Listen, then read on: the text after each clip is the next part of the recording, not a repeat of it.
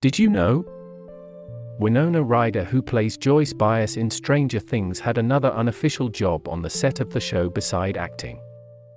According to David Harbour, Jim Hopper, she was one of the fact-checkers that was working with the creators, the Duffer brothers.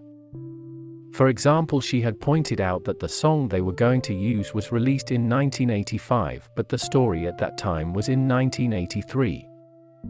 Furthermore, Harbour mentioned the following: she knew all of these tiny details they didn't even know, and they had to change things in the script based on that. It's just kind of epic how wild her mind is and how it goes to all these different corners.